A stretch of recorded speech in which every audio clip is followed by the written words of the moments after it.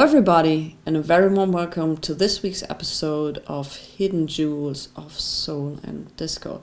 It's episode 20 so far. My name is Nadine, I'm writing for Souldisco.de, and this week it gets soulful and bluesy. We haven't had so much blues so far, so I thought this is a nice addition because I have that record. I had it in my shelf for years and years and years, and I gave it a spin some weeks ago, and I thought there might be something to present to you guys.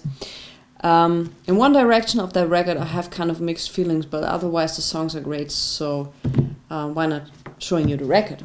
We talk about the great legendary blues singer C.C. Hill.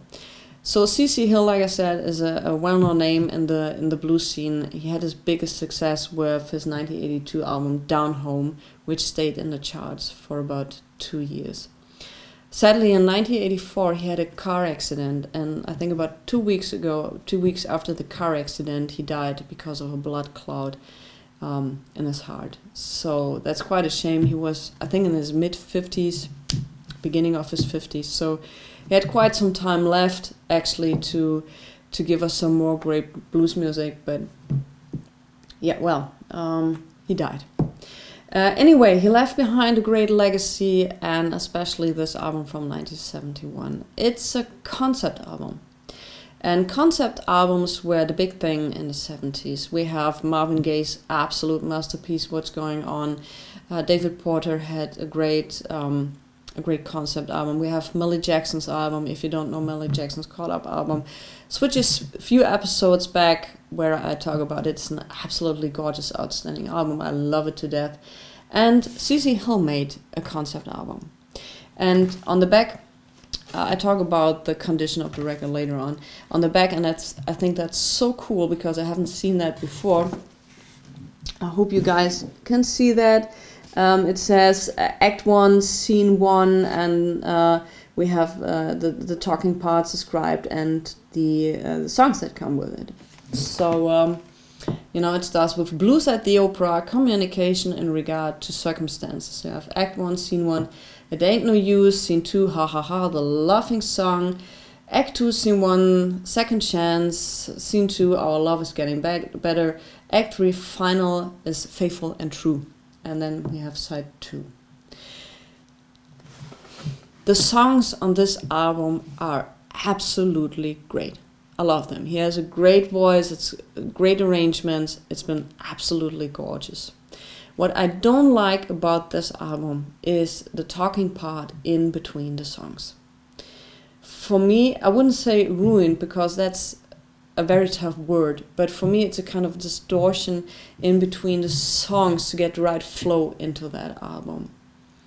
So well, that's a little on the downside, but otherwise, musical wise, it's an absolutely great album and one you should give a listen. What we will do right now. Gets in the house. A man needs a woman.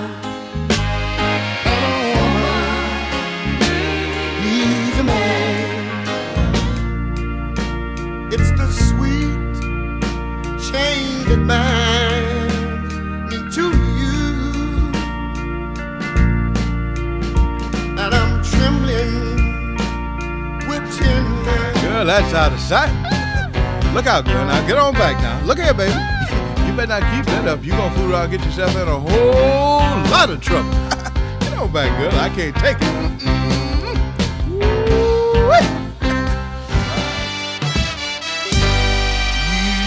Got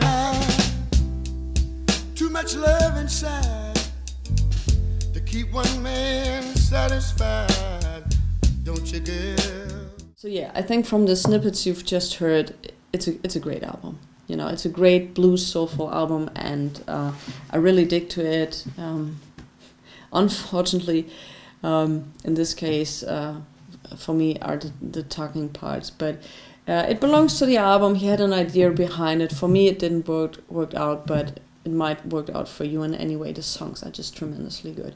So I bought this record. I do remember exactly when I bought it and where I bought it. That's kind of interesting when you buy records here. You kind of remember that. At least I do. There's still the price tag on it. I paid $5 for it. I remember that record store, which was in the Netherlands, and it was quite dark.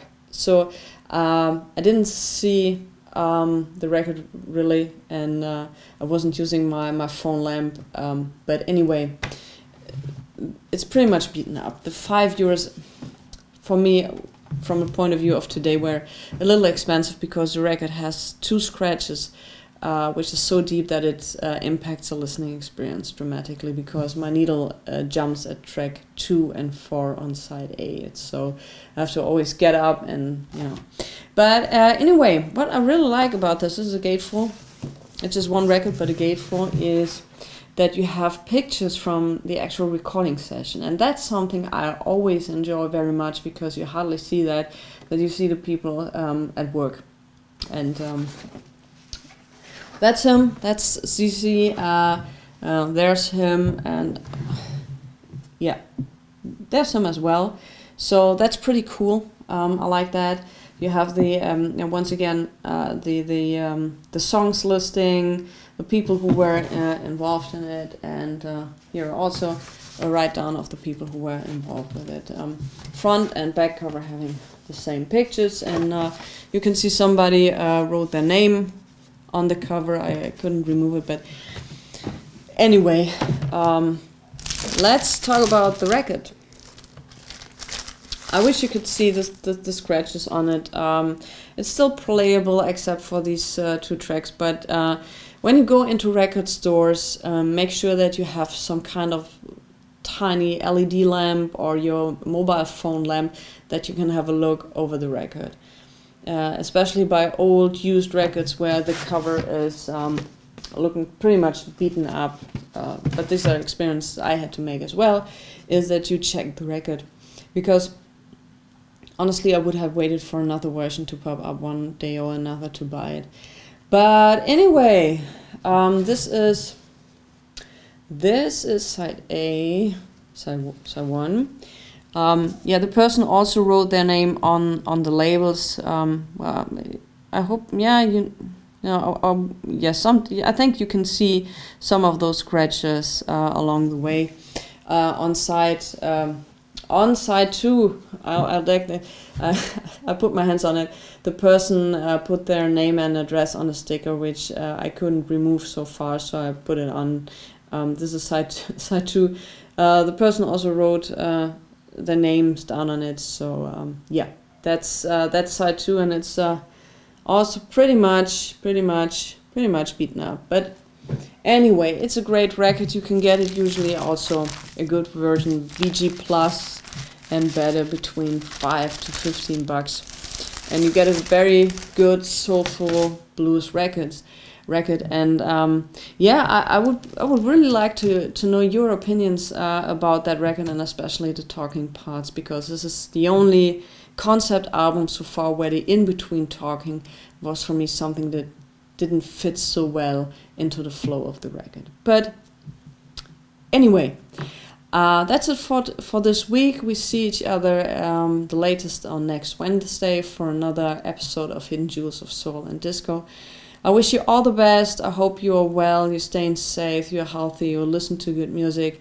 Thanks for the time, for watching, for subscribing, for sending in comments and emails and all of that. I really, really appreciate it.